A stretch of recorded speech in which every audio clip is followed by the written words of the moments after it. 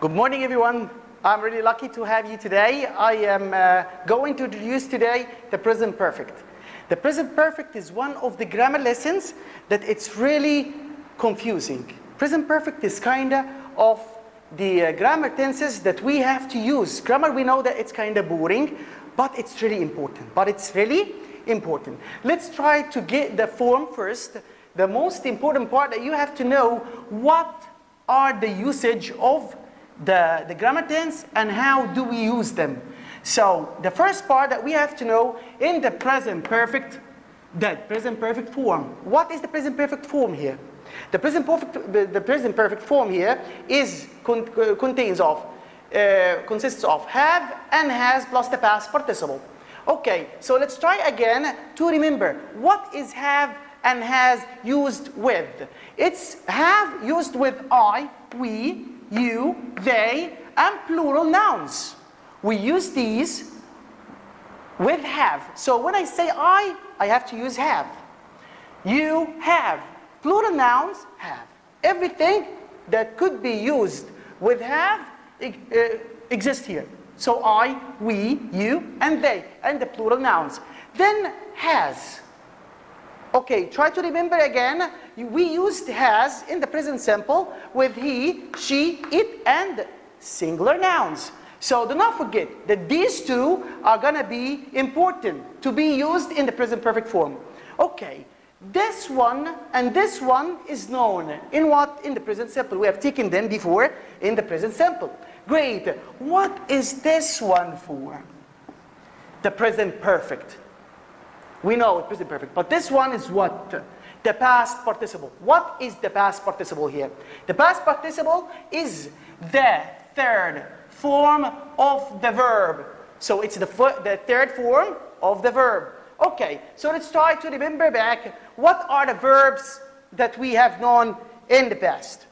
We knew the present simple form. The present simple form. It's the first form of the verb. We have sleep, leap, wake, choose, and feed, meet, beat, eat. So these are the verbs that we have known in the present. Okay, what is the past of sleep? Slept. Leap, leapt. Wake, walk. Choose, chose. Feed, fed. Meet, met. Beat, beat. Eat, ate. Okay. So Mr. Muhammad Gamal has drawn something here. He drew something. These by red color. What are these, Mr. Muhammad Gamal? These are the third form of the verb. This is the past participle.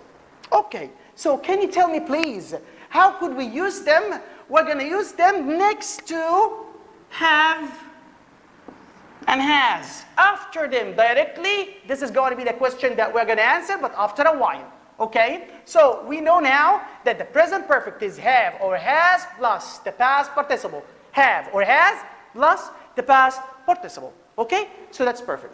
Let's go to the verbs that we call them the past participle verbs. It's the third form of the verb.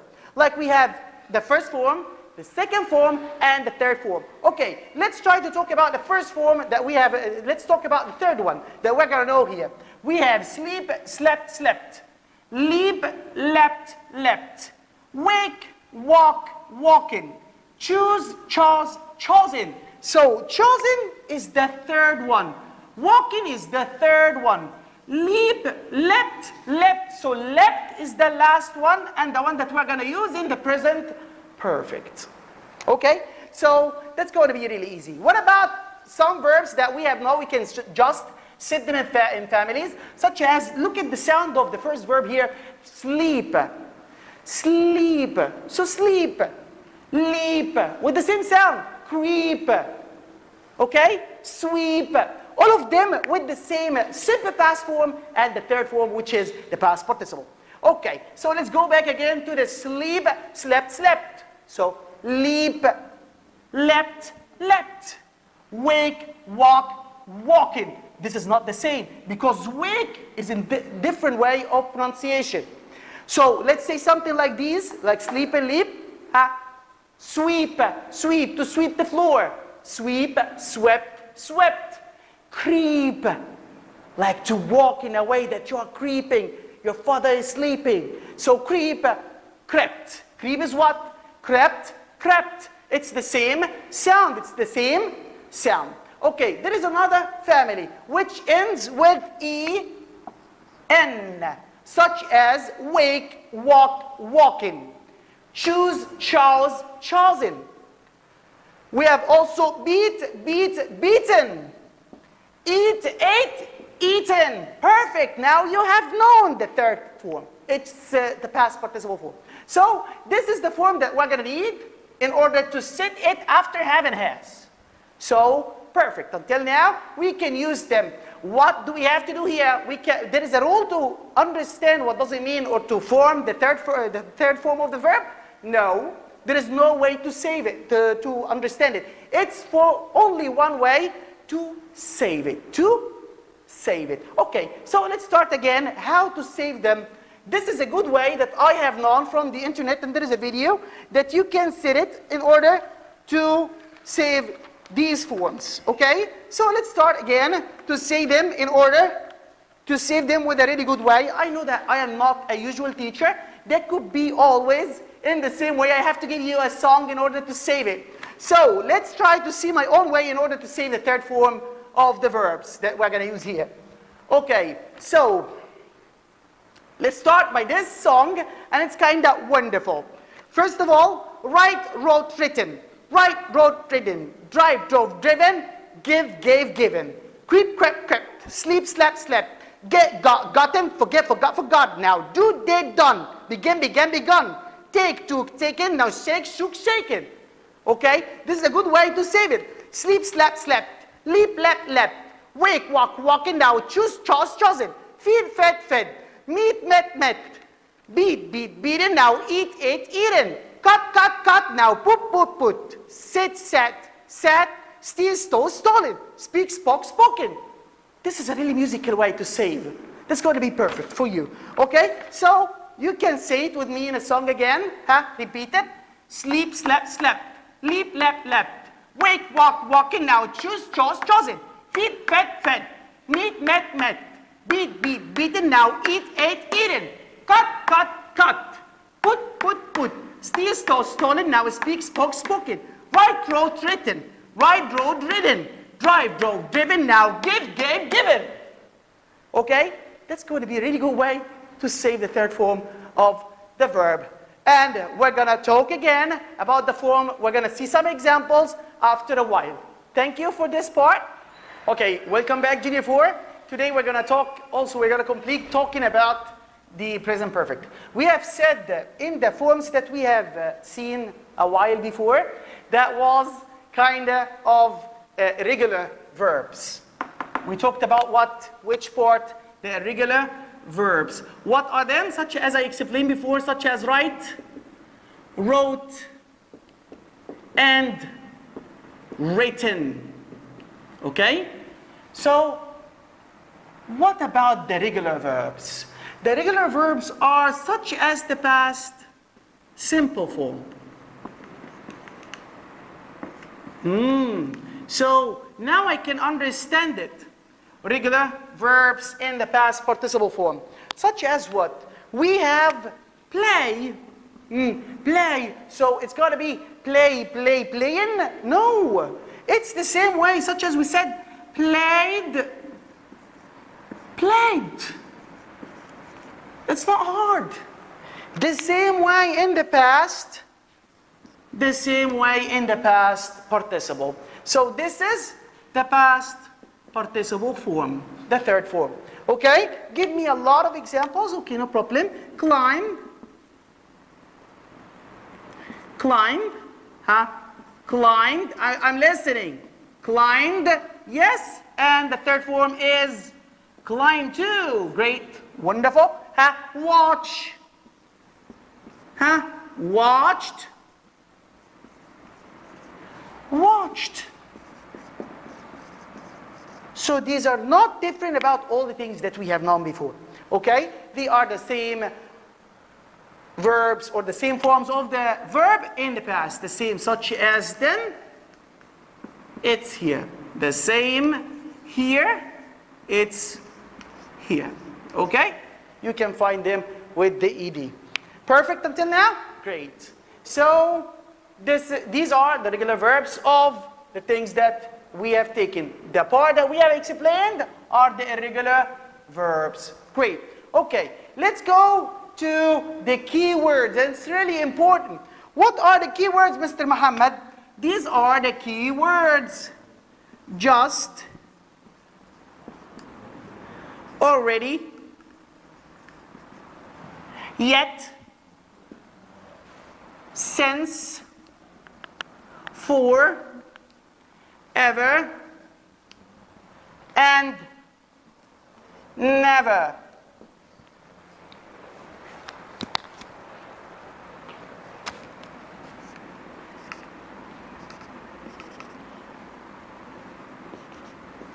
Okay? These are the keywords. Just, already, yet, since, for, ever, never. Okay. We're gonna take in this one, we have also recently and we have lately. But we're not gonna and before. But we're not gonna talk about all of the keywords. We have only 1, 2, 3, 4, 5. What about since and for? They are not now. You're going to take them in junior 5. Okay? Because they are figure of times. So we have just, already, yet, since, for, ever, never. That's going to be really great. If you are going to just save the keywords, it's going to be really good in order to know the tense itself. If you're going to see that one, you didn't ask me since the beginning. You're going to tell me as an example.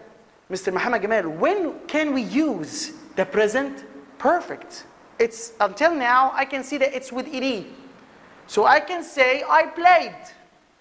What are the things that make this tense? As an example, we're going to take it here. I have played tennis. And I played tennis. That's really important. That's really important. What are the differences? This is the part that we have to explain here. It's the use. And the use is really important. We use the present perfect in different ways. The use, we have 3 uses, but we have only, in this year, we're going to take only 1 use. What is that use? Okay, when I did an action, I did an action, but I don't remember.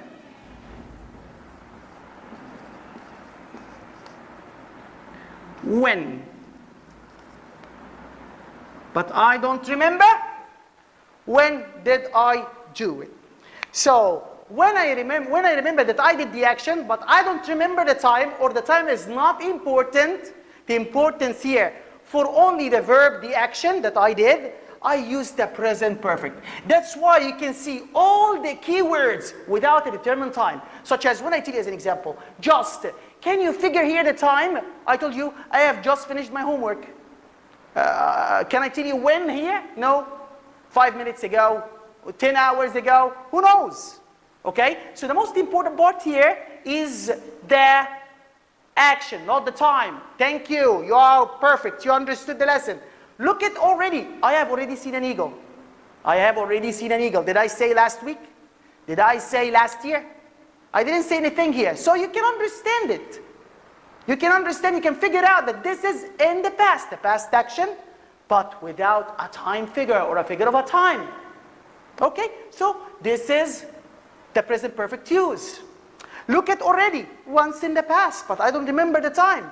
Yet, I haven't seen an eagle yet. I haven't seen an eagle yet. Since I was born until now. Not a specific time here. Not a specific time at all. So you cannot tell me that this is in the past. If we're going to talk about the present perfect versus the past simple, the past simple keywords all are figured in time. They are determined. Such as when I tell you, yesterday. I know, yesterday. Today, as an example, is Sunday, so yesterday was Saturday. It's a figure of time, I know it. But when I leave it open, I focus on only the action, such as here, I have already seen an eagle. I have already seen an eagle. I have seen it. So I don't say, I didn't say anything about when did I do it. I don't mention the time. So the action is more important than the time. I have said already. Is already a figure of time? No, it's not a time. Just 5 minutes ago, 10 minutes ago, 15 minutes ago. It's not a figure of time. What about never? Since I was born until now. Open figures of time. It's not determined. Have you ever in your life did the action, or have you ever done the action? It's open also. Have you ever played tennis in all of your lifetime? That's another point to think. Okay? Think about that matter. Okay, what about the way to negate them? Such as we have seen already, just, never, ever, and also yet.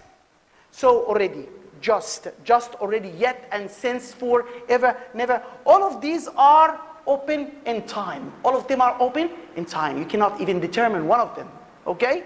So, great. Let's go to the use of all of these keywords. Let's get them here. Already and just. These are in affirmative tenses. Ready? Yes. When I tell you as an example that I did the action, such as in here, I have already seen an eagle, means I did the action. It's affirmative. It's what? Affirmative tense here. Got the point? Okay.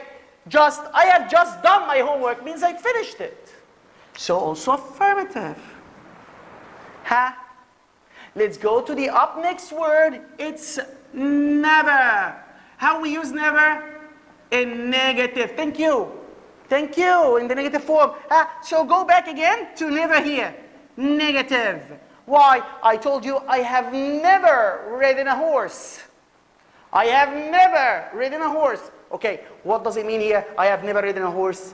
It means that I didn't even try it before. In all my lifetime, I didn't do it even once. Okay? Ever. It's used in the question form. Have you ever done the action? Have you ever played tennis? Means did you play before? In all of your lifetime? The way that we answer that question, it's the interrogative form.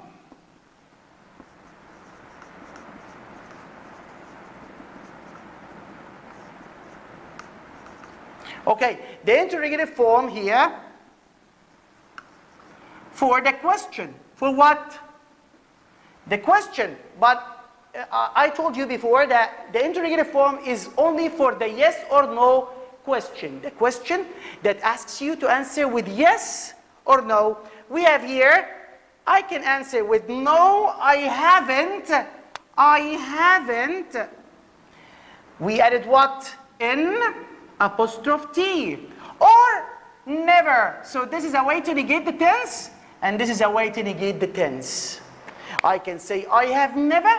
I can say I haven't. I can use both. Okay? To negate the tense. Perfect. Okay. So, have you ever played tennis? No, I haven't played tennis before, he means. Okay? So when I use yes, yes. I have. Or no, I haven't. You can mention also no, I have never, and then the verb. plus the past participle. But these are all, this one needs you to complete, to write the rest of the tense.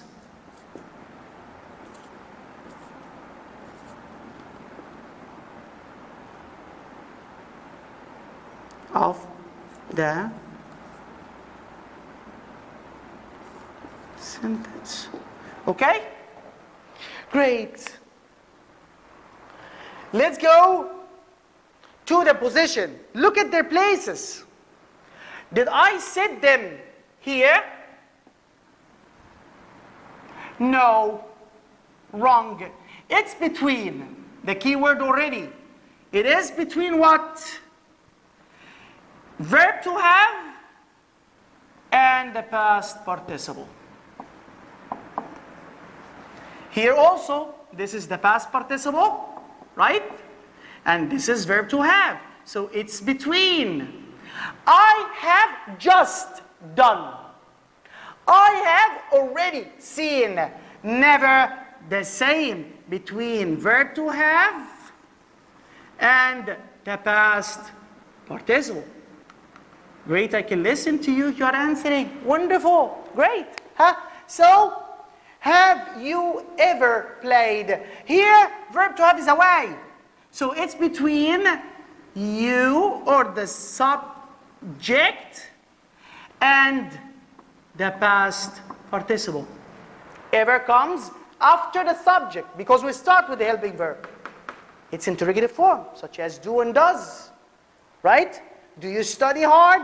Do you study hard? So have you ever played? Got it now? Wonderful.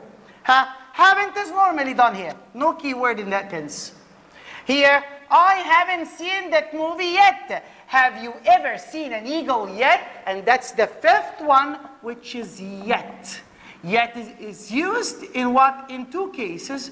In the negative questions, in the negative forms, and in the question forms. In the negative forms and in the question forms. Okay? That's perfect. Did you understand it now? Nothing hard. We have explained everything, the form itself, and we have said that the past participle consists of two forms. Maybe it's going to be regular verbs, and we add the ed to the verbs such as watched, played, climbed.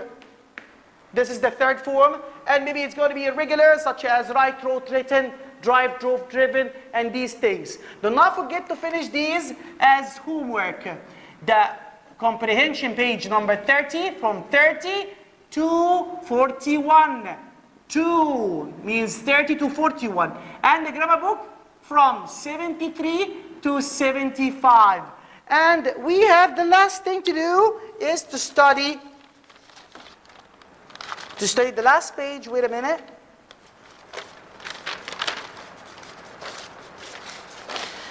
Study page 96. And also study page 96 in the grammar book. Okay? So that's it, guys. Don't forget to save the verbs, the irregular verbs, such as I said it for the last time. We're going to just listen to the way that we save them. Write, wrote, written. Write, wrote, written. Drive, drove, driven. Now, give, given. Creep, crept, crept. Sleep, slept, slept. Get, got, gotten. Forget, forgot, forgotten. Did, do, did, done. Begin, began, begun. Take, took, taken. Now, shake, shook, shaken. Kneel, knelt, knelt. Feel, felt, felt. Hide, hid, hidden. Freeze, froze, frozen. Come, came, come. Drink, drank, drunk. Swim, swam, some. Now, sing, sang, sung. When I teach it, I taught it. You catch it, you caught it. Don't fight for it. No way to buy and bought it. So buy, bought, fight, fought, teach, taught. And we have this one as a way to repeat the same verbs such as buy, bought, teach, taught, catch, caught, and bring, brought. Thank you so much for listening. I am really proud of you. I know that you are studying. Stop playing. See ya.